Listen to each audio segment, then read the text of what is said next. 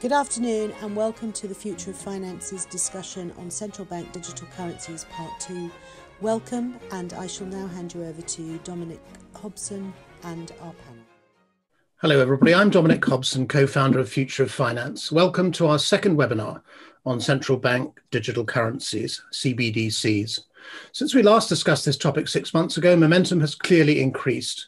And the momentum is equally clearly running in favour not of a wholesale CBDC, which would remain effectively a purely interbank phenomenon, but of retail CBDCs, in which the CBDC will be a direct cash-like claim on the central bank, and in most cases distributed and operated by private banks.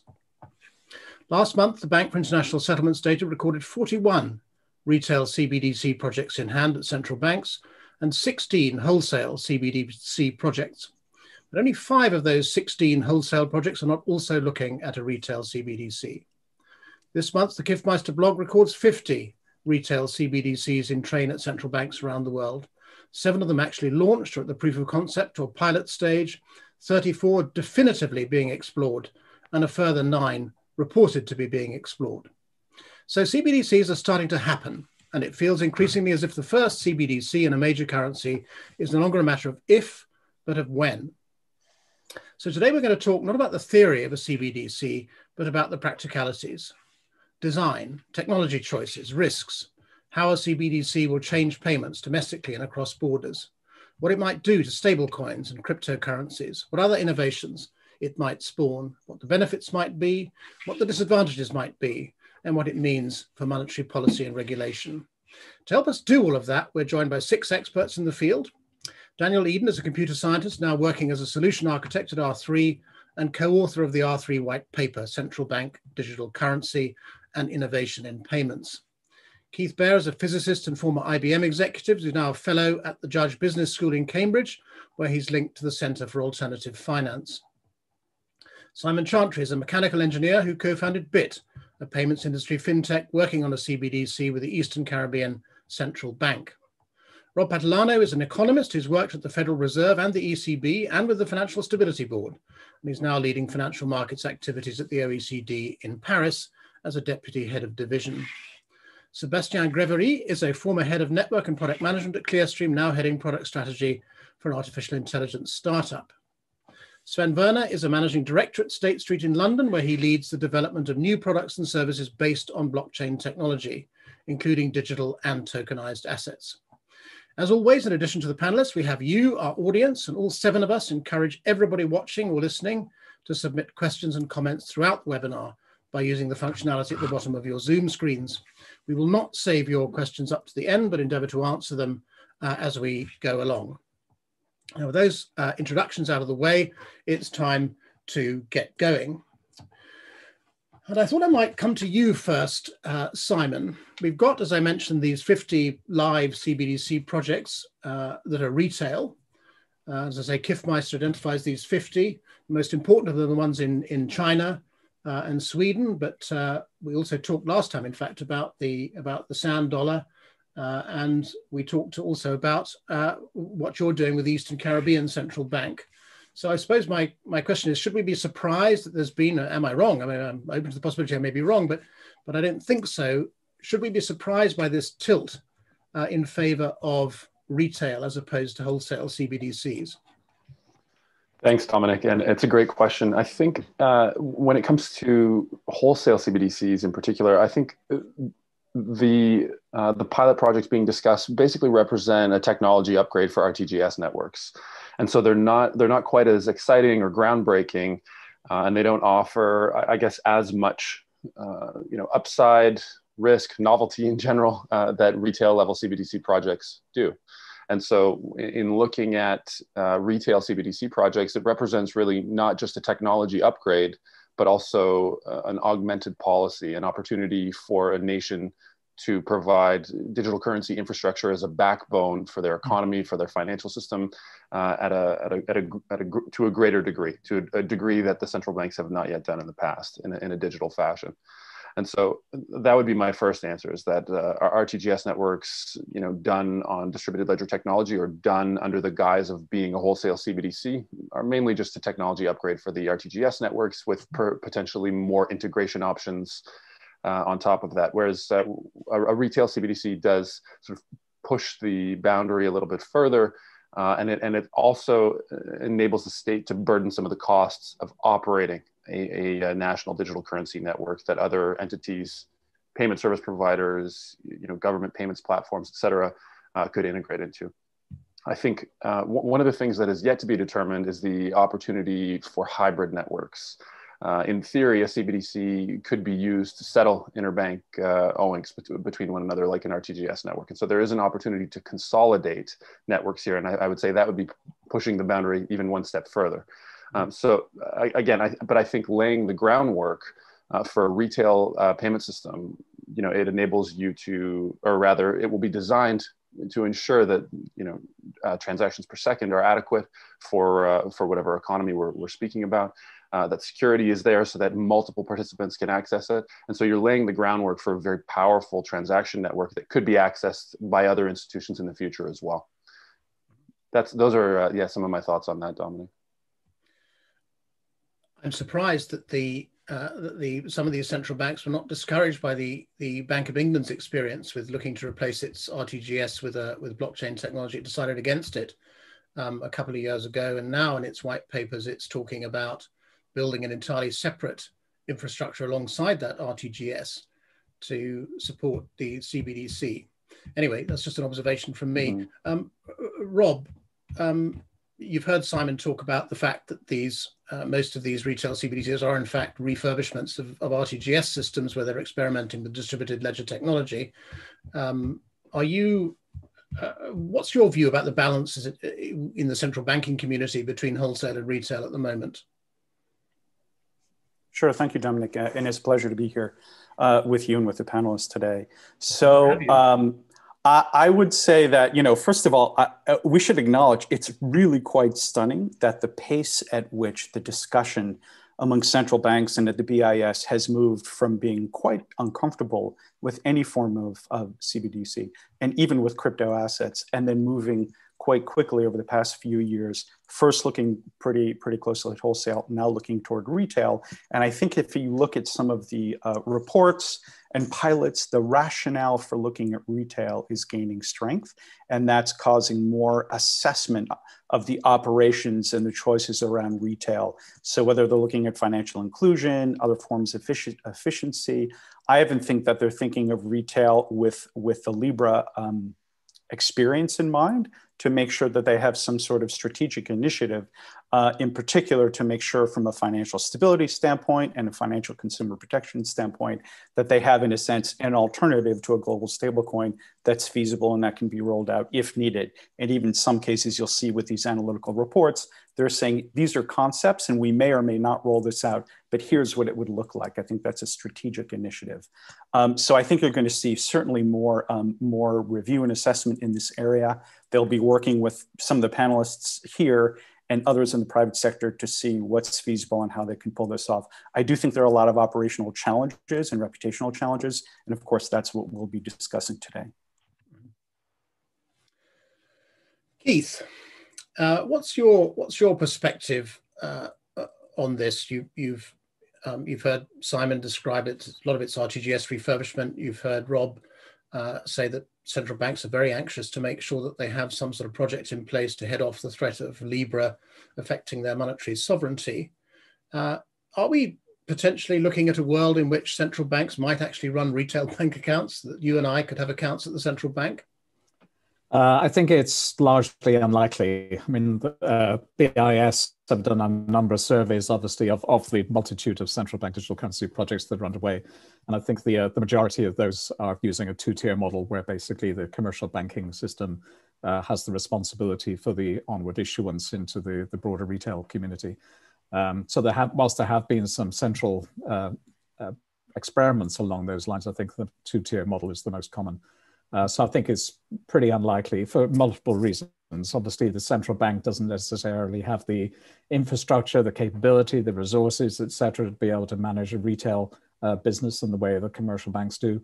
And it also doesn't necessarily want to compete with the commercial banking environment itself. So maybe there are some jurisdictions where the commercial banking industry doesn't necessarily have the right experience and industry capability to be able to take this on, and maybe there will be some limited centralized models, but I think the vast majority of times it'll be a two-tier model. And our relationship in terms of the provision of a central bank digital currency and the provisioning of wallets will be through the commercial banking entities. Mm-hmm. Sebastian, can you give us a sort of commercial banking perspective on this issue, for one thing? And secondly, do you think that we might be in a situation where non-banks start holding reserves at the central bank? The Chinese, who are very advanced with their CBDC project, do insist that non-bank payment service providers hold reserves at the central bank. We've seen the Bank of England relax its criteria about who can essentially have access to central bank money. What's the commercial bank perspective on everything that you've heard so far this afternoon, and what will the role of commercial banks be in making a CBDC happen? A lot of questions there. Piggybacking on Keith's response first, it's pretty obvious that the technology white page will not transform the industry, and we will maintain the two-tier structure and a lot of the functions of the sovereignty of money management, basically, and the structure of the industry. Which means that, as you said, commercial banks will remain very big players in payment systems, and they will be part of the solution of any digital currency that is created, central bank digital currency, obviously. But where it's not very clear is in the level of cooperation or competition in between the regulators and the systems in enabling different use cases with different relaxing of permissions, basically. And to that effect, I think, I don't have a crystal ball, but I do think that a lot of discussion are still very open and will generate some operating models that will enable non-banks to actually, as PSPs, enter the realm of the central bank's management, basically. Because otherwise you're leaving things unchanged, and then you're not leveraging any of the benefits of the technology. So that would be my short answer. Beyond that, I think that is going to be very nationalistic in its approach. And so you'll see a lot of responses that will depend on either use cases, as Keith highlighted, of certain mature markets versus less mature markets, or very specific use cases for the industry. No hegemonic views there. I'm going to come to you in a minute, Daniel, to give us you're involved directly in some of these projects, and so it'd be good to get a sense from you of what's happening with projects that are live. But Sven, perhaps you could give us a view. One of the things that occurs to me is, if this remains a two-tier system, one of the objectives of a CBDC is to start reducing transaction costs in the payments space in particular. How are we going to see costs fall if central banks don't take on more of the heavy lifting? Yeah, I mean, obviously that's always a question, but then the cost is a complex subject, and as you know, particularly in the UK, if you're a retail consumer, you don't necessarily pay for making payments. So it's a question: what's the level of cost, but also who's paying for this? I think the cost for the industry, isn't it? Absolutely. But isn't this in the level of competition you can drive by having the pricing at the right level? Obviously depends on that structure. But what I would say is, like, at one point around the question, what's the ultimate purpose of a CBDC? So one aspect obviously is risk in terms of facing a commercial bank liability versus what is perceived as the sort of safest place, i.e. a central bank. And there are multiple ways to get there. And actually, in fact, if you think about or look through the literature, I think the most sort of early idea of a CBDC is, it's nothing new. We didn't just dream that up a few months ago, but was already discussed 30 years ago. And for me, sort of the irony in that sense is one of the early proponents of that idea was James Tobin, who's very famous for the idea around the Tobin tax. And he put forward that idea that you could solve that issue by basically the Federal Reserve Bank in the US providing what he called Fed funds, i.e. a risk-free asset that could be held by any investor, whether it be a bank or a retail investor. And so then the question is, and that is now coming back to my earlier point around who pays, is quite important.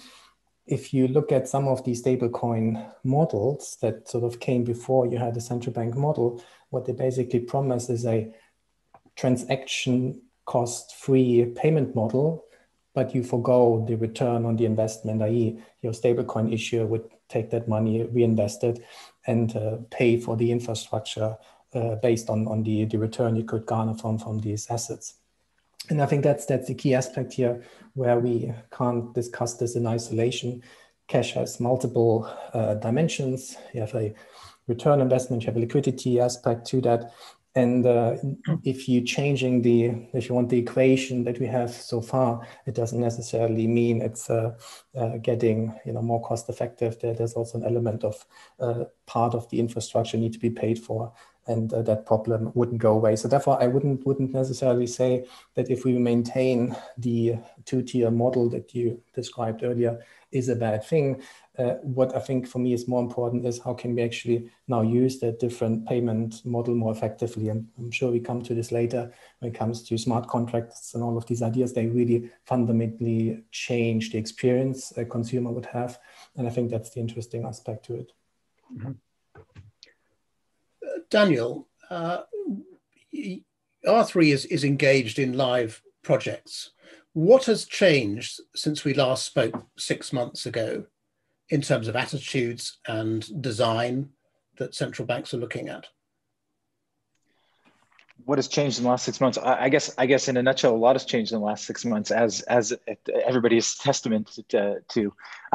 Well, I would say, if I continue along the thread of the conversation, kind of dividing up between retail and wholesale, I would say that on the wholesale side, everything that was said is accurate. Wholesale the case has largely been proven from a technology standpoint. And I think that a lot of the projects that we're seeing on the wholesale side are moving from POCs to trying to push real pilot transactions.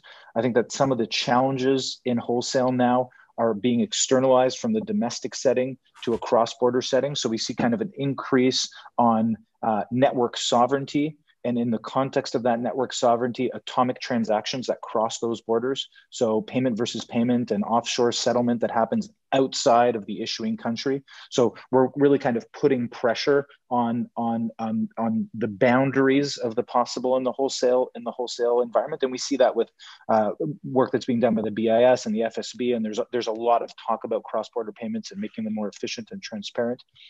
But momentum has picked up on the retail side for many, many reasons. And I think, and many of them have been described here. It's interesting to also think about what is instigating those moves. What's the motivation? Every central bank lives in a little bit of a different environment. It's interesting to think whether it's an offensive play or a defensive play. As well, I think changes the environment that the central banks are operating in.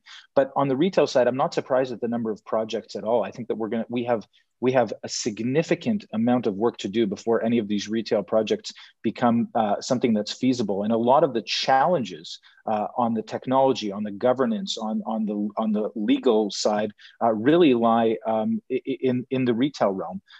Things like custody, things like data, things like identity, things like offline transactions. I mean, these are things that are really pushing distributed ledgers to the limits of their capacity. And I think that in a lot of ways, distributed ledgers are being developed with these particular use cases in mind, because this is the golden use case that people have been looking for. So I expect to see a lot more work being done on the retail side.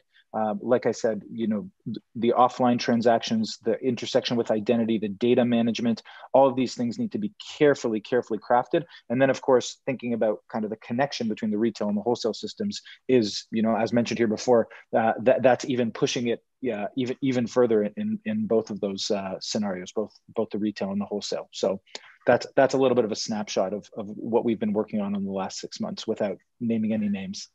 Okay, thanks. And we'll pick up some of the things you mentioned about cross-border payments and technology choices a bit later on. We've had a question come in from Chris Pryor-Williard, who one of you used the term nationalistic. I think it was Sven. Chris says, so the fragmentation of currencies and the absurdity of multiple central banks existing where one would do, such as the European Union, will persist. Isn't this an excellent opportunity for the ECB to make a land grab towards the dream of a single European market? Or even better, the BIS. He's asking whether this would be a good opportunity to actually reduce the number of central banks we have and have a regional currency in Europe and maybe even a kind of global currency administered by the BIS. Now, Rob, this is a question for you because it contains.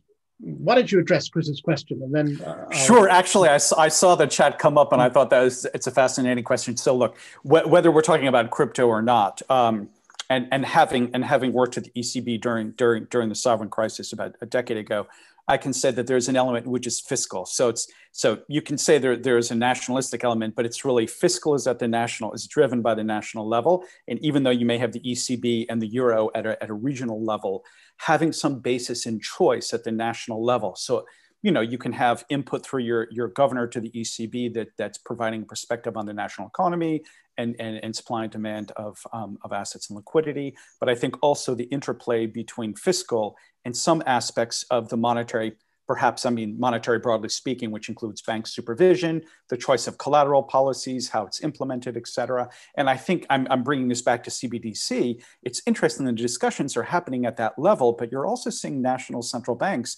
talking about their preferences because you may find even within a currency area that certain nations have different uses of mobile versus cash or the need for financial inclusion. They may have stronger commercial banks. So I think getting that debate right, and Europe is a nice example of that, where there are different countries that have different financial structures within the euro area, and thinking through getting a central bank digital currency right so that it functions in these different environments will be very important. As for the BIS and the IMF, yeah, there is discussion about some sort of hegemonic currency that could replace the dollar. Would it be in a central bank digital currency form? I think that's an interesting discussion, but I still think at the end of the day, fiscal is based on nationality, and that interplay is really important. Mm-hmm. And just very quickly, Rob, clearly central banks are concerned about loss of control here, but almost any choice they make contains risks for them, reputational risks of loss of control, which, as you say, might well affect fiscal policy as well. To what extent are central banks worrying about what their choices will do to how this market develops? Is that what's really keeping them awake at night? If they make the wrong choice, something terrible might happen. Absolutely. I think it's keeping them awake at different levels. This is just a personal perspective, but I think, even since our this wonderful discussion we all had perhaps last summer, I was giving a little bit more thought to this concept of trust in central banking. Even as far back as the Roman civilization, the interlink between money and religion and money and the icon of a church or some sort of form is very, very important. And I think even in the modern day, this icon that the trust in money and the running of monetary policy has some sort of sacred feel to it. What are you going to outsource with the CBDC? So I think if you're looking at something that's programmable or there is technology embedded in it, I find it hard to see that the central bank would be able to outsource and take the reputational risk. At the same time, as we're discussing, there are some huge operational challenges, particularly on the retail side. So this concept that's a central bank would move into an area where it doesn't have superior expertise, and it could be putting the fundamental element of money at risk. Is my money safe? Is it safer with the central bank or safer under my mattress? Do I trust it? Do I trust monetary policy? Would I prefer gold or Bitcoin or something else? I think those elements are really being explored now within central banks, and a lot more research is needed. And of course, engagement with markets and with technologists. Mm-hmm. Can we talk a little bit now about the risks of doing this? Now, the risk which was central to this when CBDCs first began to be discussed and pre-Libra was that this would undermine the funding of the commercial banking sector and therefore their ability to lend, and the entire banking pyramid might start to be affected in an adverse way. A couple of solutions have been put forward to this. One is to cap the amount of CBDC that can be held by anybody. The other is to cap or to tier the interest rates to prevent banks losing funding. Daniel, has that risk gone away as a result of these two solutions, the tiering and the cap on deposit taking? Do central banks now feel comfortable that that risk has been solved? No, I don't think so at all. And I think the list of risks is much longer than what you mentioned. So I think the risks continue to pop up in different environments. I think the fact that there still is so much motivation to explore this is a testament to the upside that this technology has as well to counteract those risks. I think probably the first and foremost risk is the risk of fraud and improper use of this tool. I think our intuition is pretty limited when we think about this with respect to a distributed system of digital currencies. It's really hard to wrap your head around, well, what does fraud mean in this environment where we potentially issue a tokenized bearer asset that lives, potentially even is custodied offshore in a place that maybe the central bank doesn't have direct legislative authority over. Things like, the disintermediation and the impact on the financial sector are things that are very, very hard to simulate in pilots and in lab environments without actually doing proper issuances and seeing how things behave in the real world. And then things like user privacy and ultimately adoption as well. What's the chance that central banks build this and it isn't used? And is that something that's okay and serves as a function as a safety net for the private sector? Or is adoption of the citizens, at least on the retail side, something that's paramount of importance to success of projects like this? So I don't think the risks have gone away at all. I think we're continuing to explore the risks, and we're continuing to counterbalance the risks with some of the value that we see at least in the retail context. Simon, you've heard Daniel say that the risks aren't confined to commercial banks losing their funding base. It might increase the speed of bank runs. It might increase financial crime. Who knows? Money laundering, terrorist financing, as well as simple old-fashioned fraud. The hacking of a cyber currency might also increase. So the kind of cybersecurity problem is increased. What's your perspective on this? To what extent are banks thinking about bank runs, for example, becoming easier to occur with a CBDC, because you can simply move it much faster than heading down to the bank and getting your money out? Yeah, I guess the beauty of these systems is that they are basically programmable money, and so the extent to which you can estimate different financial actions based on the past, based on research, etc.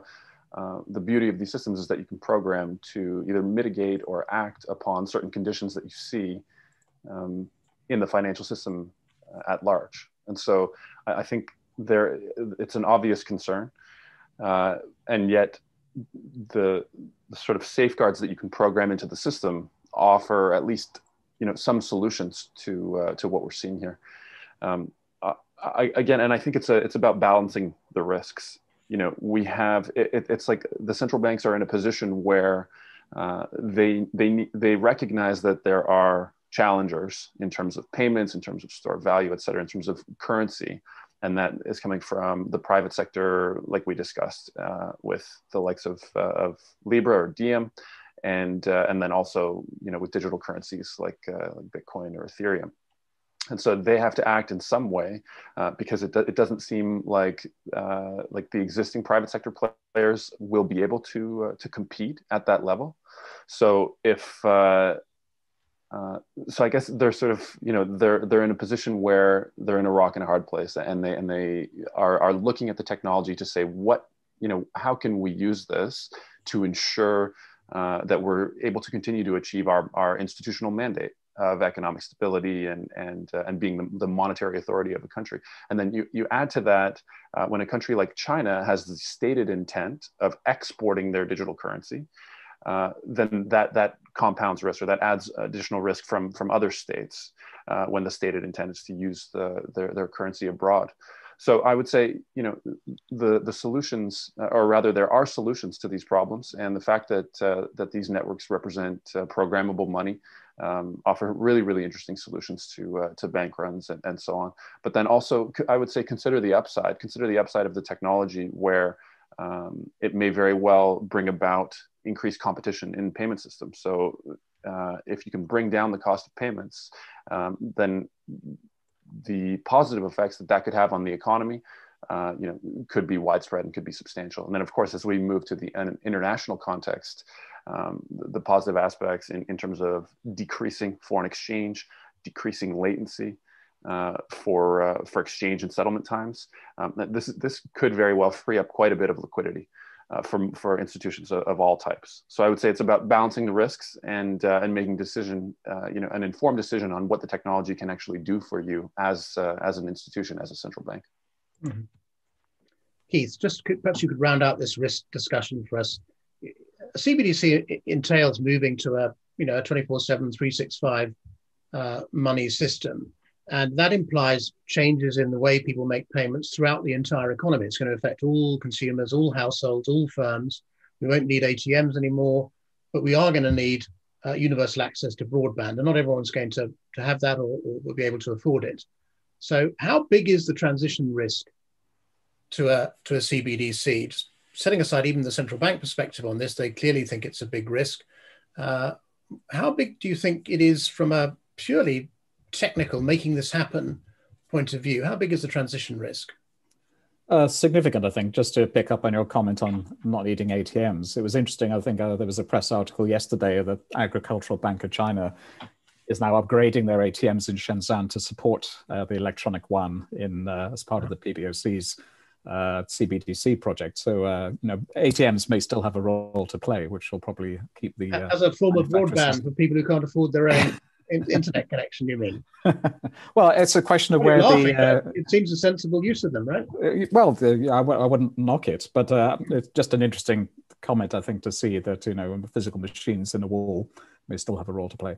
But to answer your question, yes, I think the transition risk is obviously significant, and the positive thing, obviously, the central banks themselves are taking a very slow and steady approach. I don't mean that by way of criticism, but because of the risk of unknown unknowns, for all the reasons you touch on, I think obviously it's we can significantly see the steady progress being made. I was looking up earlier when the first Bank of England paper issued on CBDC. I found one in 2016. I'm not sure if that was the first, maybe they were earlier ones.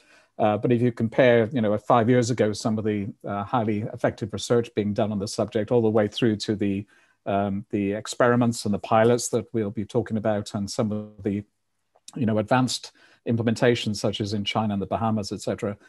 Even in China, where the scale of the pilot is obviously pretty significant, it won't be until post 2022 that we're likely to see a live implementation of the plan. I believe is to see it in operation in the Winter Olympics in Beijing in 2022, but it'll be some time after that before it's actually in production. So that's a long period of time, and I think the sequence that China's taking is quite very effective in terms of flushing out all these kinds of issues. How it's being done with we touched on demand. Will people actually use it? Especially in China, I think, where 80% of payments take place throughout Alipay and WeChat Pay, etc. Will people actually use it in that respect? So being able to incent the broader population to take advantage of it, the rationale for them to be able to do that. There's a whole set of issues to resolve, I think. And so this stepwise approach to be able to flush out where the issues may be, what the solutions may be, etc. Do ATMs have a role to play or not, etc. Is really critical. So I think, yes, there is a significant transition risk, but the positive thing is I think that's well recognized by the central banks, and we can see that in the plans that are progressing in the more advanced jurisdictions. Yeah, so we're going to need a big public education campaign apart from anything else, a bit like the COVID-19 campaigns, which are so effective on us. Could we talk a little bit about the impact on payments? Simon mentioned it would increase competition. Daniel mentioned the impact on cross-border payments. I wonder, Sebastian, whether these are issues on which you have a perspective. Can we expect a CBDC to actually increase genuine competition in domestic payments? And I say that slightly cynically. I think of all the so-called innovations in payments are really somewhat parasitic on existing infrastructures. They're not genuine innovations? Do you think we'll get some genuine innovations in domestic payments? Point one. Point two, at the moment, cross-border payments are intermediated very largely by correspondent banks. Is their role at risk in the future if CBDCs take off? So I have two questions for you. Yeah. So the first one, as you said, is my short answer would be it's unlikely. I'm happy to be challenged on that, but I think viewed from your own domestic world, every domestic payment is fairly fit for purpose in many ways, and it's when you get to the cross-border questions that you have issues that become cost issues, complexity issues, system integration issues, all sorts of orchestration issues, legal issues, you name it, which brings you to the correspondent banking business, basically, and not to declare something dead before it's dead. If you've picked up the vibes of the time it will take for the mere existence of a CBDC to be a reality, and you add to this the likely transition challenges of different speeds and different markets and different regulations. And you can see here the very good point that I think you made earlier regarding the Europe being the test bed of such a project across different nations, basically, and different agendas. Then you can see that the future of commercial banks and correspondent banking is somewhat safe for a long time. That being said, does that mean that there will be no innovation and there is no opportunity for some disintermediation of some of those players? Of course there is. I don't think you need distributed ledgers for that to actually be the case, to be totally frank. Even digital currencies don't need distributed ledgers if you're really zeroing on all those questions. But so come to a very long game. Yes, the correspondent banking will have to change. It will probably have to adapt to a new infrastructure that would be created around the central bank digital currency of the future, of a given future. But it is very unlikely that the service providers and the service provided around that will disappear. So as I see the central banks being extremely cautious to first do no harm and second foster innovation, I suspect that it will be a very concerted effort over the next many years to evolve those business lines, and so we won't see the disappearance of dinosaurs anytime soon, basically. Before I pursue this cross-border payments question, Peter Davey draws to our attention a couple of risks. What we were talking about earlier, there's a risk of the money supply shrinking if commercial banks don't have the access to the deposits that enable them to increase the quantity of commercial bank money. He also points out if we're on a 24/7, 365 settlement in central bank money, we won't have a weekend where the world can be stopped to sort things out like we had in September 2008. Those are two risks which we would do well to bear in mind. Chris Pryor-Woodard just brings to an end our discussion about multinational CBDCs by saying he's old enough to have used the 8Q and SDRs, the old IMF special drawing rights. And he says the ECB thesis is to subsume national fiscal agenda in favor of the greater good, which is why the Eurozone national central banks are agents of the ECB. So he's looking forward to a single European tax regime there for those countries lucky enough to remain inside the European Union. Jerry Kickinson asked us, are any central banks considering allowing the public to maintain their own wallets? If commercial banks manage wallets and central banks deploy a form of permissioned ledger, there's potentially even more direct control of the currency than now with improved protection against bank runs. I think that's what Simon was saying about programmable money, among other things. Actually, bank run risk can be managed better with these things. Or are central banks, as Jerry says, are central banks really looking at a real cash alternative with the same levels of privacy and distributed control. I don't think that's what they're looking to do in China, is it? Keith, you know a lot about China. That's not the Chinese motivation, just very quickly. No, not as such, I think. I mean, the Chinese motivation, we can all speculate on that, but obviously it has many manifestations, I think, in terms of resetting some of the financial systems infrastructure in place, being able to further the kind of propagation of the digital economy within China itself. And obviously it's seen as a very significant opportunity to move forward. And I think that's what we're seeing in the PBOC's advances compared to other major economies at the moment. So clearly it's very much in the lead, and I think that will make a significant difference to how we see the landscape in the future. I'd like Sven to comment on this as well, but while I've got your attention, Keith, to go back to the question of cross-border payments, it seems to me to be prudent if the central banks are, for them to coordinate their CBDC efforts to make them more flexible enough, in fact, to facilitate cross-border payments. Are you aware of any discussions going on between central banks? And Rob, you might have something to say about this as well, to coordinate what they're doing, standardize things? I took a great, it was a very positive development, I think, to see the paper that was published by BIS together with Bank of England, the Swedish Central Bank, ECB, Bank of Japan, the Fed, and also, I think I'm missing one. I thought that was a very positive move in terms of having a common view across all those institutions in terms of, laying down some foundational ground rules, if you like, in terms of what they see collectively as being the future of CBDC.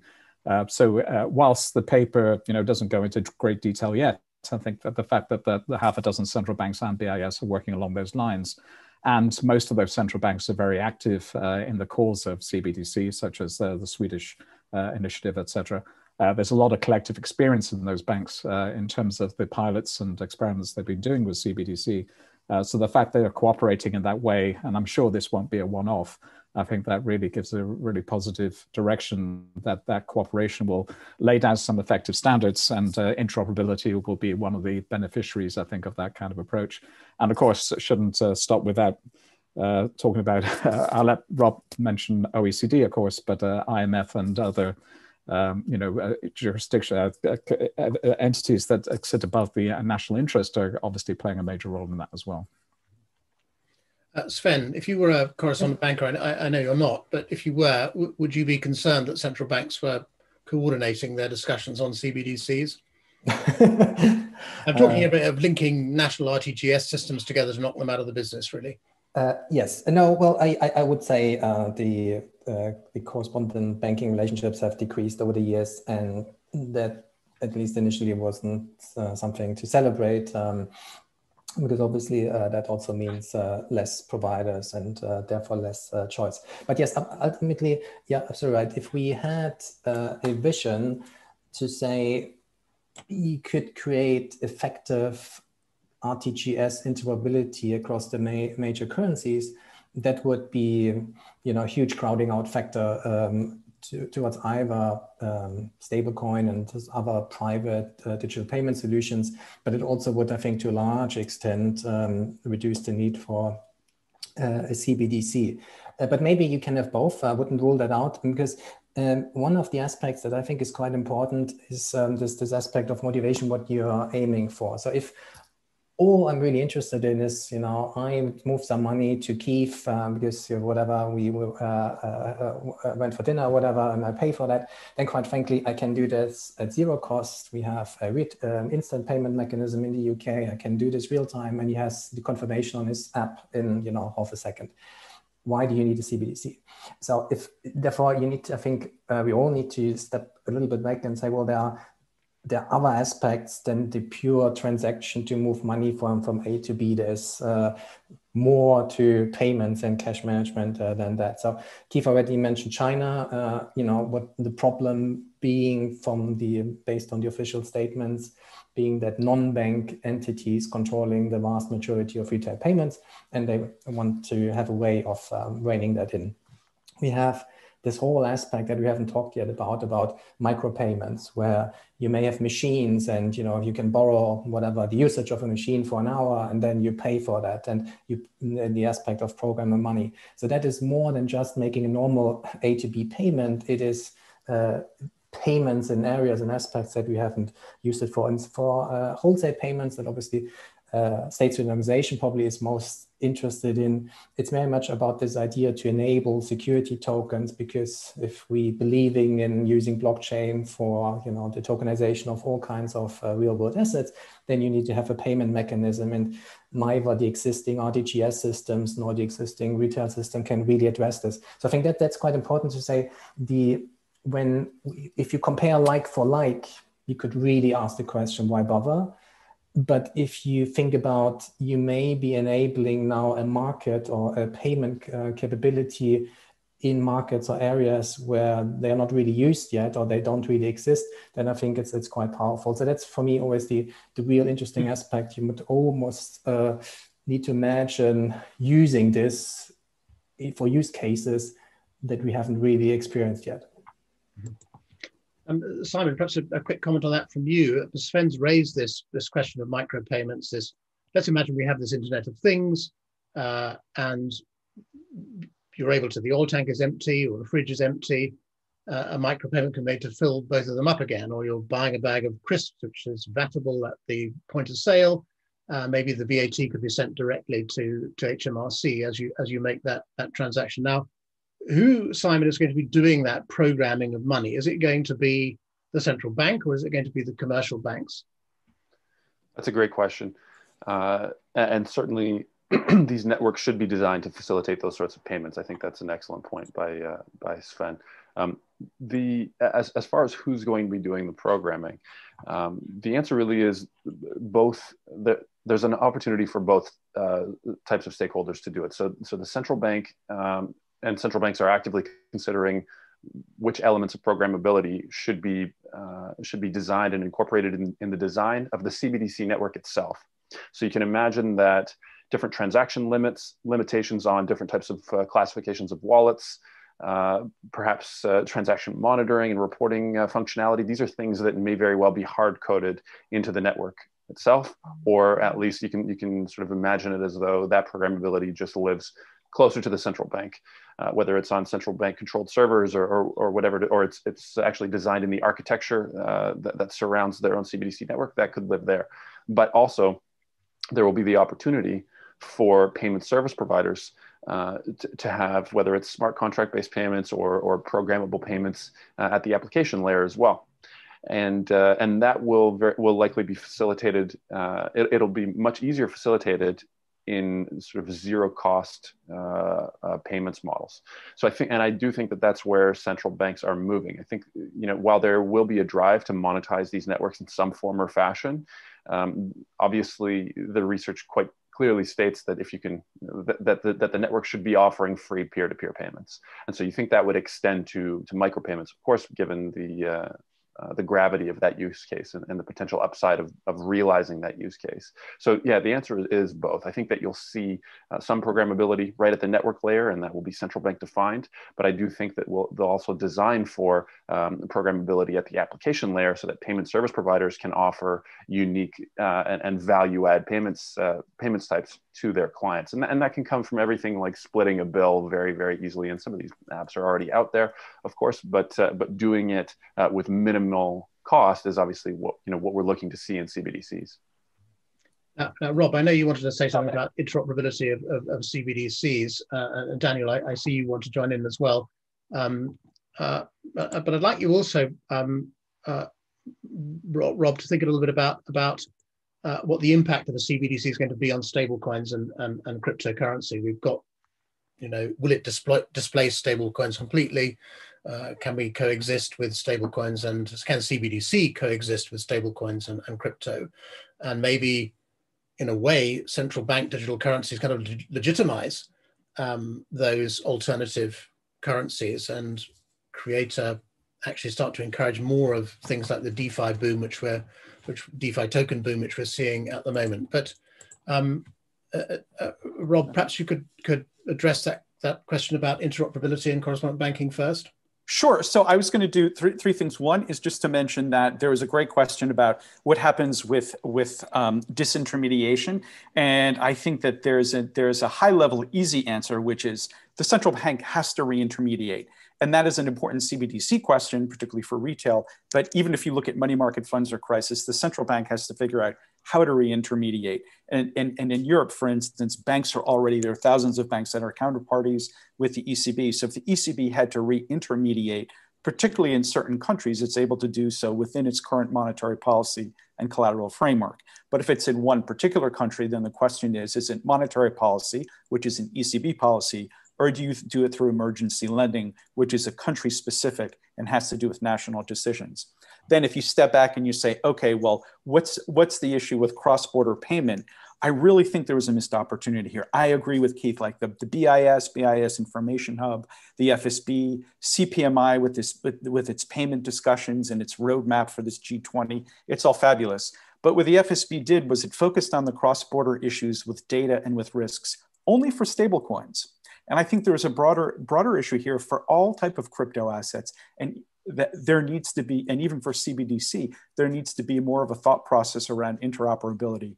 And the OECD right now is working on blockchain policy principles to get down to the level of whatever form that asset is. If it's using blockchain, then think about interoperability, governance, data privacy, issues like that. So we're trying to fit into that piece of the puzzle. And then I guess the last issue is the interrelationship between the central bank digital currencies and stablecoin. And it really, I really think it's a yes and no answer. It depends on the form of the CBDC, and it depends on the forms of stablecoin. If you have a retail CBDC, then sure. If you had wholesale versus Libra, they could coexist. If you have a retail CBDC, it depends on its form. As I was arguing before, I think getting the programmable aspects of the CBDC, I think that's going to be a lengthy path because there are complications and reputational risks. If I were sitting in the position of stablecoins, I would try and think about the features that aren't just pure currency features, but other types of features, and to charge for them, right? So maybe the cost of using that stablecoin is a little more, but you're getting embedded features that suit your needs. That's what finance is all about. You're tailoring it to the client's needs. So I think there is opportunity, but it's going to take a little bit more creativity than what we currently have. And Daniel, I know you're burning to say something, just very quickly. Are the central banks coordinating their efforts to regulate stablecoins? This is something that came up last summer when we were looking forward to the Financial Stability Board report on which came out with 10 recommendations, I think in October, saying central banks need to get on and coordinate their regulation of stablecoins. Is that actually happening now? Rob, have we lost you? Oh, so yes. So here's the thing. And again, a personal view, but I actually think that the G7, G20 really jumped on the Libra issue because it was a threat to monetary policy transmission. And they realized they were behind on this very discussion we're having.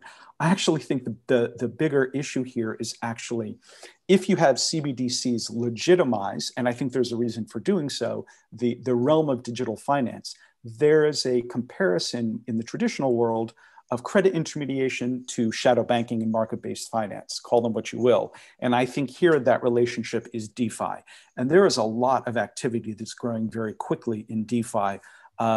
Less regulation or less clear regulation and enforcement, a lot of use of leverage, there's yield farming and constructs that I think need greater scrutiny. And because it's decentralized, that may be harder to do. So if you start to move populations, financial consumers into the space more quickly, because of the legitimacy and the ease of use through the central bank digital currency, I think that's going to require a lot more scrutiny from market regulators. Whereas I think bank supervisors are already looking all over this from a banking and a stablecoin perspective. Daniel. Thanks, Dominic. So maybe I'll also come in on with three quick points that are kind of continuations to the conversation. So maybe first of all, with the programmability of money and the stable coins, I think I agree with everything that's been said, but I think it should be mentioned as well, the interconnectivity between the programmability that the central banks may provide as a foundation layer that should be extended and inherited by programmable private sectors, and maybe that's even stablecoins. So if you think about the value proposition of stablecoins as a stable unit of digital currency with this kind of collateralization construct that constantly gets reinvented by every new stablecoin issuer, one value proposition that CBDC may have is to interlink kind of as a foundational M0 form of money and to build out stablecoins on top of that in a way that's fully transparent and usable. So the question of programmable money may actually translate into how will stablecoins link to publicly available central bank digital currency and inherit attributes of that central currency and derive more and more features that are specific to the individual use case. On the topic of interoperability, I think that in general, interoperability is a very loaded terminology, so it really kind of necessitates more definition. The work that's being done by the OECD, I would think of as they're probably taking on the most challenging notion of interoperability. In general, I like to split interoperability between horizontal interoperability and vertical interoperability. Horizontal interoperability at the lowest level being platform interoperability, which is the work that's being done by the OECD, and that's standardizations around different platform technologies. One level up for that, still on the horizontal line, would be within the context of the business. So very similar to correspondent banking interoperating between different central banks, you can have smart contracts at an application layer that are still horizontal, that can still cut across different blockchain platforms, that could still functionally provide that interoperability. The other notion of interoperability that would quickly introduce as well is this notion of vertical interoperability. So does my blockchain layer, where my digital assets are stored, be it securities or central bank digital currency, does it connect to my core banking infrastructure? Does it connect upwards into my merchants and retail payment providers and things of that nature? So don't forget, there's a whole stack that's always involved where we're talking about digital assets and custody or payments or anything like that. The last point that I would want to make is just quickly around central bank coordination and the notion of a hegemonic currency. And I think that what's really important here when we think about the digital tools that we have is that we're operating in a little bit of a different environment. So until now, everything that we talk about when we talk about digital money is all account-based. And when you think about how accounts connect to each other, they need to connect to each other. So if you're talking about a reality where we have n players, you're talking about an exponential number of connections that need to happen between them. Because for me to connect to you, I need to link my account with your account, and we get into the whole correspondent model. Tokenized assets offer a slightly different value proposition that fundamentally changes that narrative. And the notion is, as a bearer asset, I need only to interact with the asset itself and not the system from which it came from. So very similar to doing a payment versus payment for dollars against euros. If I hand you $100 bill and you hand me 100 euros and it's one-to-one for whatever reason, I mean, I need not interact with the system that issued these currencies. I only need to be able to custody the cash. And I think it's very, very analogous to that when we think about tokenized value and how central banks can coordinate and how we can offer, is there need for hegemonic currency, or is this kind of tokenized bearer asset model the technology breakthrough that will enable us to focus first and foremost on our domestic environment, knowing that when the time comes to interconnect, we don't need this exponential n squared problem. Rather, we can just say, this is my token, it's a bearer asset, and if you can custody it, you can make a claim against its liability. So I think it fundamentally shifts our perspective on what is needed to coordinate this type of global market infrastructure. Now, Simon, I don't know what you think, but I think Daniel's just said something very important about exchanges of value between, I think he was saying, between digital wallets. We can get rid of this whole complex account structure and all the exponential cat's cradle of connectivity that requires and all the intermediation. What's your comment on what he's just said? Well, I think it's an excellent point, and I think it's right in line with how the advancements in technology that we've seen over the past decade can be used to really open up financial markets while still providing security and the ability to enforce regulation. What Daniel said is possible if central banks collaborate on policy and collaborate on technology design. It's really only possible if they truly do collaborate, because the systems will need to be interoperable, both from, as Daniel mentioned, both vertically. I think it's brilliant, both vertically and horizontally, and so that means practically, if we're designing a wallet in the Eastern Caribbean, and we want those wallets to also be able to be able to perform digital euro transactions, for example, then we need to ensure that we're building to a standard that the ECB will follow in the design and the deployment of their digital euro, and that applies, I mean, across the board. So it's really, and we've seen a number of efforts on technical design standards and whatnot, and those seem to be advancing. But I think the importance of those cannot be overstated. They're extremely important, and so for central banks and the associated technology service providers like the R3s and the bits of the world, that's really, that's where I'm focused for sure, is to ensure that we're providing and building payment solutions and CBDC solutions that will be able to meet the needs of sort of the globalized financial system as we introduce CBDCs. One of the benefits, often in advance of a CBDC, is financial inclusion. So if you don't need a bank account, you don't need a bank, you just need a mobile telephone. Is that right? Yeah, again, it comes down to what the central banks prefer. But you would think, again, if they're going to harness the power of this technology, that they will enable payment service providers to integrate, and those payment service providers need only list their payment app in the App Store or the Google Play Store, right? And so that really opens up access. Now, of course, they still have to follow AML compliance, right? So there needs to be identity verification and KYC verification, transaction monitoring, et cetera, sanction screening. But these are things that are largely provided as a service these days. They can be automated to some extent, and the cost for that it seems to also be coming down with technology. So I guess the answer is yes. You should only need to have an application, and again, that's one of the tangible ways that it could increase competition at the payments layer. You really what the central bank is doing is they're harnessing, or they're burdening the cost of running this network so that payment service providers can come in and just provide the customer support, unique value-added services in the context of payments, and basically to handle their customers and to provide that value. So instead of whereas in the past they would have to maintain the ledger, they would have to process and settle transactions, they would have to have correspondent banking. Now, if they can integrate into one or more CBDC networks, they all of a sudden are able to run a payments business with much less operational and technological burden.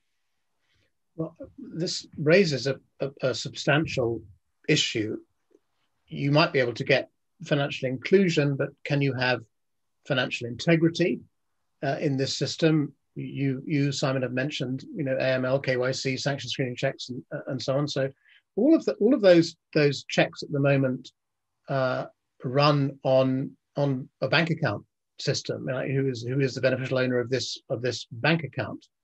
And it raises a third uncomfortable question about privacy. Rob raised this as something which central banks are now talking about. So let's talk a little bit about the balance that has to be struck between financial inclusion, financial integrity, and privacy. Daniel, do you have a view on that? I'm sure Rob does.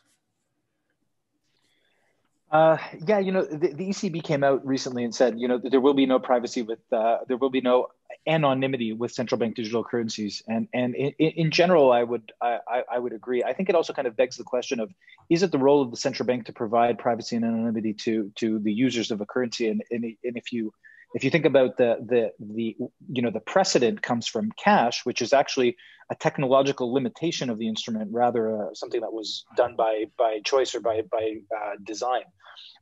I think with privacy, it's a spectrum and it's a scale, and I think for every domestic economy, it's going to be about hitting the right, threading the needle and getting the right balance between enabling enough privacy to incentivize users to use the medium versus putting the right guardrails in place to limit any illicit use of the instrument. So I think that the challenge is, at least from a technological standpoint, is to create a payment structure and a structure for the asset itself that has the right dials, so to speak, so that it can be tweaked to the exact level of privacy that's needed in the economy. And I don't think that's going to be an easy task at all. I think, and I guess the last thing that I would say is, when we talk about privacy, it's nice to kind of lump it into a general term, but I would put forward the notion of, whenever we're thinking about privacy, to talk about privacy of what and from whom. And when you think about it like that, you all of a sudden get this matrix of things that we would like to keep private and with respect to who, and you can start reasoning about it in a way that's a little bit more granular than this just kind of ominous notion of privacy at large. Rob, before you talk about this, because I'd be interested in your views, let me read you something which I read written yesterday, or I read it yesterday, from the CEO of a Bitcoin wallet provider. He said, for global regulators and central banks, Bitcoin and crypto is no longer an abstract curiosity. They represent a threat to the financial orthodoxy. That is why different central banks are prepping their CBDCs, and when they're finally deployed, governments will have far more control of your money. With their new CBDCs, they'll be able to censor your transactions for any reason. We've talked about programmability, for example, and they'll be able to confiscate your money much more easily compared to what they could do with the existing banking system. This is only going to drive more people to Bitcoin. Now, that's a classic, blockchain libertarian perspective, but it must form part of the thinking of central banks and global market regulators. Rob, how do you strike the right balance in a credible way between financial inclusion, financial integrity, and personal privacy? Sure, thanks, Dr. I would say that quote makes me seem more reasonable in what I'm about to say. Mm-hmm. So I would say that you mentioned first financial integrity, and I think that financial integrity is a shared goal, depending on how you define that, but it's a shared goal across jurisdictions and across central banks. You want financial integrity, market integrity, trust in the currency. Now, when you talk about privacy, I really think that's country and culture specific, and whatever decisions the central bank makes will have an impact on the competitive dynamics between a central bank digital currency and forms of stablecoin and other forms of collateralized or uncollateralized crypto assets. And that choice, privacy might be a component in that choice. So if you have a central bank, either it explicitly does not provide the anonymity, or there's a perception that it doesn't, you may find that other forms of crypto assets are more appealing to certain players because they want it. Others probably have more to say about that. I will leave it there. Mm-hmm. Sebastian, do you have more to say about that? Thanks for the offer. On a professional level, none. But on the personal level, I can appreciate the debate, and I can see where the challenges are. I actually believe that there is a way to replicate cash on a ledger, and limitations of the paper and coins if you really want to, but I don't think this is where we're going to go. So I'm going to be interested in the developments, but I'm more of a user than a professional on this one. Well, we're running over time now, but the audience seems to be staying with us, so we'll stay with it for a few more minutes. An interesting point has been raised here by Can Ayagungo. He says, I might be late, but I was wondering something. Are the CBDC going to use available blockchains, or are they mostly going to build their own on a country-by-country basis? Well, actually, thank you, Can. That doesn't, you're not too late. It's quite it's one of the things we wanted to talk about was the technology issues. As far as I can tell, most CBDC pilots are running on blockchain technology rather than central database technology. Sven, perhaps you have a view on this, but Keith, I'd also like you to give us a sense, and I'm sure Simon has some views on it as well. Where we, when these CBDCs are launched, are they all going to be on blockchain? Are they going to build their own? Or are some of them going to be on central old-fashioned database technology? I mean, in my head, I would associate the idea of a CBDC with blockchain, but absolutely there's no need for it. And China's a perfect example that actually at the core is, we all know we're excited about the CBDC, but at the core is a traditional database, and that has to do with scalability in that instance. I think the issue here is really more from the perspective is now every central bank building their own, software and their own protocol. And so we're ending up with, 200 different CBDCs, and then we have the next 20 years of work ahead, how we create an interoperability between these different standards. And I think Daniel will have a lot to say, that I think there's a high likeliness, like we see it for any of the other markets, that there are a number of protocols that have become sort of widely adopted, and people will make their choice. However, and this is a key issue here for me, is if we are dealing really with in CBDC probably will fall into that aspect, a permission network. In a way, as soon as you start to create and define your own business logic, whether they all, in our today's world, if your PC runs on, Microsoft or not, or Windows, still you can configure this in a way that makes it very unique and difficult to interact with. So I think the core fundamental, I would say, I'm not afraid that we will see too much proliferation. I think people will gravitate towards the protocols that have already become more attractive, but whether you're then really able to plug and play, I doubt it very much so, because each and every central bank, and I think Rob mentioned this, will have their own preference, how they configure things, who they let in, who they don't. So you will have to, at least for the moment, do a per CBDC, take a per CBDC view and look how they have solved for that. Keith, Simon, I'd love to hear from you about this, but Keith first. Central banks are not called central for nothing. They're bound to be slightly uncomfortable with distributed technology. Yet the view has been, I think, up to this point, that the blockchain isn't sufficiently mature. It's not sufficiently fast enough, which may be why the Chinese initiative is taking place on some other technology. I think it's working on 300,000 transactions a second, and we've got blockchain doing 20 a second or whatever it is. And Visa does, I think, 65,000 a second. So you need speed as well as reliability. Can we have, is it possible, Keith, to have a hybrid of blockchain and central database technology which works? Yeah, definitely it is, I think.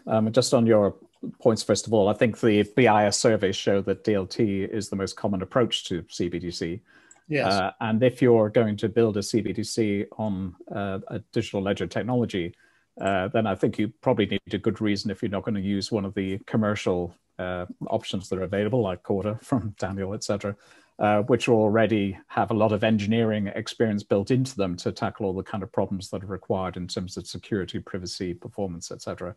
And it's only going to be the large entities, like you said, the People's Bank of China, for instance, which are likely to want to take on that engineering effort themselves. So I think for other than the very top of the house, I think it's much more likely that we'll see the commercial enterprise blockchain platforms succeeding.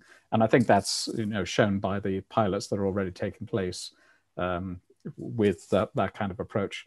In terms of your point on scalability as well, I mean, the enterprise blockchain technology platforms can these days get up to 5,000 or 6,000 transactions per second, for example. So this may not be big enough to China, to your point, but it may well be big enough, comfortable enough for smaller jurisdictions. So I still think scalability isn't necessarily a reason, other than for the much larger economies, for that to be a major issue. Mm-hmm. So Simon, is this the way forward? Build it on an enterprise blockchain, stick it in the cloud, off you go? I think that, or I mean, I think that's how we'll start anyway. And I actually wrote about this in a blog post for the OECD as well.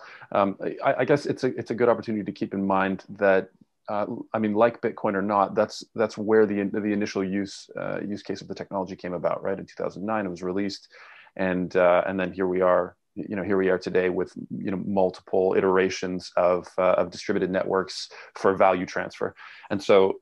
I think that, and certainly Daniel and R3 have done an incredible job sort of leveraging elements of blockchain technology and distributed ledger technology to provide enterprise-grade blockchain networks. That's absolutely the case, and so I think we'll see that.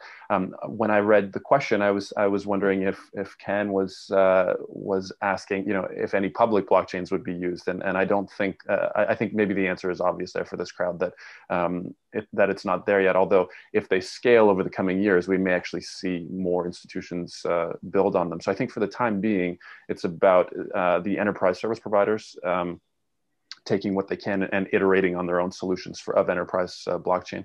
The one point I did want to make is that distributed governance becomes particularly interesting and achievable when you leverage some of these newer technologies. So when we think about how a CBDC network could function, and I think actually the Project Aber report was really, really interesting for this, where you basically have a system where the central bank runs a number of nodes. You have your financial institutions run nodes, and obviously there's opportunity for other bodies, regulatory bodies as well, to run nodes of this network. And obviously the designs increase in complexity, but they also increase in terms of being more robust and way less points of failure, and the ability to maintain operation and continuity if under attack or in a disaster scenario like a power outage and these sorts of things. So certainly the distributed governance element is really, really interesting to me. And I think that that's going to play a role. And it's one of the areas where distributed ledger technology and blockchains can be harnessed by these institutions. I'd like Daniel to comment on this as well. Just before you go, Simon, you're working with a central bank. What's your experience of being, and how well equipped the central bank is actually to make choices of this kind in terms of selecting the technologies, building it, managing it, operating it? Because in the end, a CBDC is a technological project, but it's a lot more than that. It's a pretty crucial one, but it's still a project management exercise, isn't it? And absolutely, how realistic are they about their capabilities? I would say, just like any institution that embarks on a new technology product, there's going to be a learning curve, and there's a lot more. It's a lot more than just a technology product. These institutions are wrapping their heads around the organizational change that will take place, and all the different elements that they will have to manage, and what stakeholders are truly required to execute on a retail level CBDC project. So it's no small feat, and I think the ECCB has done a great job in terms of stepping up and truly understanding the requirements. That being said, central banks are, by definition, they're centralized institutions that are meant to move slowly in order to ensure all risks are identified. Because when you are the monetary authority of a nation, you can't very well move quickly and break things like Silicon Valley likes to do, right? You have to take into consideration the risks, given what's at stake. And so I think, thankfully, the software component can be sandbox tested and researched and simulated. And so that's where I think the central banks are sort of, at least the ECCB is past that stage, but a lot of the international central banks are beginning there and recognizing, yes, we can design and deploy these solutions and test them and vigorously, and rigorously in their own environments before getting released to the public. So it is a huge undertaking, but I think central banks are wrapping their head around that now, and that's evident by the research that's coming out. I mean, we've seen the research come out. Bank of Canada, Bank of England, of course, has been doing so for years. Banque de France as well had a great paper last year, and so I think we're seeing more and more central banks level up their knowledge from a technology perspective and truly wrap their heads around the multifaceted, elements of these projects. Daniel, I know you have to go, so why don't you just, because we need to wrap up now, we're 15 minutes over our time anyway, and I'd like to ask all the panelists just to give us a few parting comments. But Daniel, everything that I've heard this afternoon indicates that CBDCs are going to happen. They seem almost unstoppable. What can we look forward to in terms of what they're able to do that we can't do with digital payments services and almost digitized currencies today? What can we look forward to? Leave us on a hopeful note, as it were. I'll do my best. Thanks, Dominic. I heard the terms here, that some of the payment infrastructure that we have now is sufficient for specific uses, whether it's, domestic RTGSs and things like that.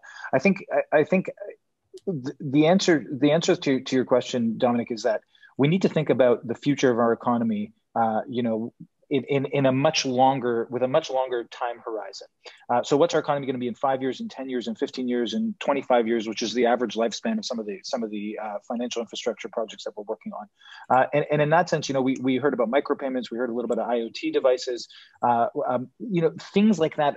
The economy as we know it will not just be agents that are people. It will be agents that are IoT devices, sometimes algorithms within digital environments that don't necessitate a device, and the borders that we have on traditional payment structures don't really exist in the digital space. So when we think about the ability to move to transfer value independently of space and time, I think that is the value proposition that CBDCs and tokenized assets enable us. And we see this on the digital asset side, and we're seeing this as a payment structure as well. So I think that the trajectory is incredibly optimistic, because we're not adding another layer to an existing infrastructure. We are really rethinking the base and the core.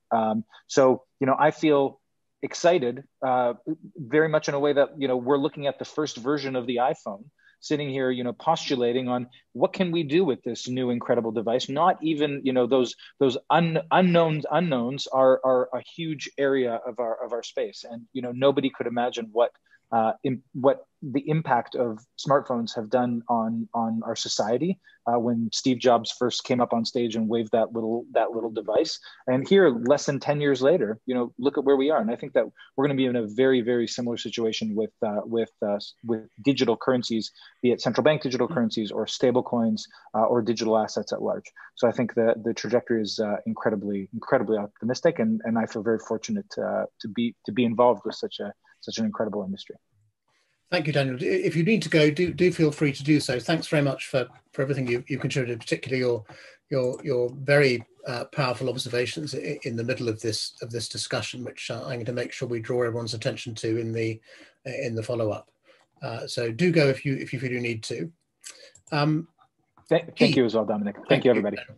Keith, do you heard Daniel mention there about the innovations which we don't know which we're going to get from this. Can you think of any which we can look forward to? I often point to security tokens, for example, which are kind of waiting for CBDCs to solve the cash leg of securities transactions, but perhaps you can think of others. I think the one you mentioned is really good, and I think all eyes, including mine and Sven, will be on Zurich and what's going to happen with SDX this year, which is purported to be moving forward, not only with the work they've been doing with BIS and the Swiss National Bank, but the SDX's own objectives. So I think that'll be fascinating. Just on CBDC, I mean, it is one of the things that's particularly interesting, I think, from my point of view, is particularly in China, how this may rebalance between the large fintechs, the Ants and the WeChat Pays, etc., versus the commercial banks, because obviously there's been a big movement from and it's true in the West as well, from businesses from the traditional commercial banks to the innovative startups, the large-scale fintechs, etc. CBDCs being implemented through a commercial bank gives the commercial banks a chance to redress some of the balance, being able to create their own forms of innovation in that respect. So I think there's a tremendous opportunity facing commercial banks. I'll be fascinated to see how this actually translates into real innovation. Whether it shifts the balance between the incumbents and the fintechs as far as the financial services ecosystem is concerned. Thank you, Keith. Sven, do you have any private sector apps you're particularly looking forward to? We've mentioned tokenization, security tokens. Anything else on your list? So I am a big fan of this idea, or what the Bank of England calls a synthetic CBDC. So basically a private-public partnership. So you have blockchain-enabled digital payment solution providers, and they hook up with the RTGS system, and therefore you get all of the benefits, most of them from a blockchain-driven payment solution, but you maintain somewhat the current structure of a tiered system, etc. And at least in terms of the sequence of how markets could adopt these forms of payments, I think it's the right way forward. And so the thing really being that we have a way of maintaining the current split that you have in almost every Western market. You have a high value payment system and you have retail payment system. So you maintain this and you allow each of these actors to focus on what they're most interested in. So what we're working on is it's in the public domain, Panellists International, which is trying to do exactly that, a blockchain-driven payment solution, and it's connecting to central bank systems. So it's to do with enabling the cash flag of security tokens, but also think about, particularly when it comes to programmability of money, improving aspects such as FX payments. So in terms of if you had a 24/7 instant payment mechanism, you no longer have even the concept of a Herstatt risk, because everything can settle, your two legs of an FX transaction only if and when both sides are in place and settle atomically. So I think these are some real changes, real business benefits we could see for the institutional market. But we hopefully can do this not having to wait for the CBDC, but actually doing this via so-called synthetic CBDC structure. Mm-hmm. Thank you, Sven. A few uplifting thoughts from you. Sebastian, what's on your list of exciting innovations we can look forward to as a result of a CBDC? Well, I think there are already quite a few exciting things using the distributed ledger that are happening, more on the wholesale side, unfortunately, for the end user that a consumer like me could be. But you can clearly see that on defined use cases for subsets of the way the world works, you have some interesting applications, and that shows that there is a future. Having said that, it is very difficult to think like a technologist on an established way of the world and take a blank page and redesign the whole thing. And this is, it feels to me that this is what a retail CBDC does, and which is why I find that the timeline may be the most challenging thing ahead of us, because clearly the brains are there, the technology is increasingly proving its value, but the challenges remain to shift and lift and shift what you're doing into this new world of possibilities. And there I'm basically counting my coins and saying, fine, we have a working solution that costs so much and works like this. How much does it cost for me to move to where I am into this new world, and how much benefit will I get? And this is where there is a lot of groundwork that needs to be done before you get there, I think. And it's all exciting. I totally understand the rosy picture of a future for 20 years down the road with IoT, et cetera. But I'd say that for now, there is a lot of work ahead of us to make that excitement a reality. Thank you, Sebastian. Simon, your list of exciting innovations, nobody's mentioned direct payments yet, like the furlough payments we've had during this pandemic, or disaster relief, or just economic stimulus payments. What are you looking forward to? Well, I think Sebastian made a really interesting point there about, a potential rosy future. And I think while I recognize that, and I think there's a lot of sense in that statement, the exponential sort of development and disruption that technology just generally poses for every industry seems to be unstoppable. And so it's kind of like a wave that's coming, and you either have to hop on and ride it, or you may very well find yourself underneath it in some form or fashion. I mean, so I would just say, absolutely, there are so many different use cases for CBDCs and digital payments generally, that I could take a lot of time running us through those. But I think if I were to speak more broadly, I would just say it's kind of an imperative to keep up with how technology is moving, and to stay on the ball in order to be able to harness and keep up with the pace of technological change and technological evolution. So that's I think those would be my parting words. Thank you, Simon. Perhaps we'll come back to a list of use cases in CBDCs 3. Rob, can I give you the opportunity to sort of wave us out with some final comments on this? As you've heard, there's lots of different ways in which CBDCs could affect change and improvement and enhancement. And that's also packed with risk. What's the regulatory perspective on all this excitement? Sure. I was going to build on Simon's positive note and talk about the untapped potential of tokenization of assets. Well, I cast you in a depressing role there. That's right. But I would say, so I do think there are untapped benefits in the disruption in capital markets and creation of efficiencies in tokenization. CBDCs can only help bring that forward. But you're right, there are a number of risks.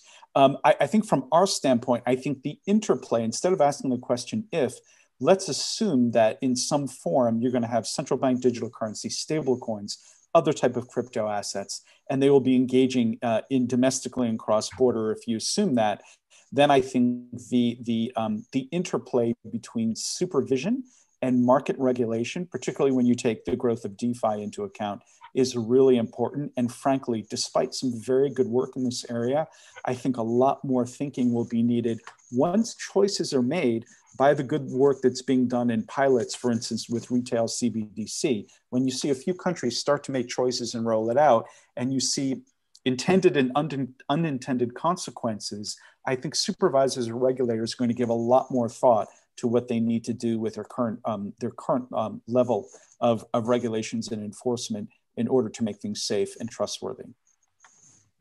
Thank you, Rob. We must stop now, but I want to keep up our track record of at least recording what all our audience have said. Peter Davies says, interesting to note the Chinese solution on a bespoke card to remove dependency on the phone and Wi-Fi, so sort of tokenized prepaid cards. Mondex lives again in the Chinese CBDC experiment. Thank you, Peter, for that observation, worth noting. Laurent Boucher says, a very naive question. Are there any examples of central banks providing the payment infrastructure in any major country?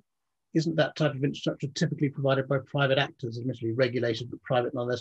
I think I can answer that, Laurent. In every country, the central bank runs the real-time gross settlement system, which settles net payments between banks in central bank money, between their settlement accounts at the central bank. But there are lots of automated clearinghouses, which are indeed run by private sector actors of various kinds.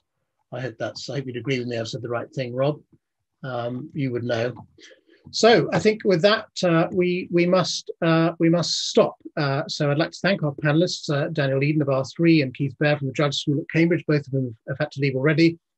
Simon Chantry from BIT, Sebastian Gregory and Sven Werner from State Street, and of course Rob Pezzano from the OECD. Thank you to all of our panelists, and thank you also to our audience. Our next webinar is next week, Tuesday 19th of January, same time, same place, I'm sorry to say, and we'll be looking at one of our favourite themes, data, in particular the data problem and data opportunity in asset management. I hope lots of you will join us then, but for now, it's goodbye from the seven of us. Thank you for joining us. You can find this discussion on www.futureoffinance.biz and indeed other planned webinars under current events.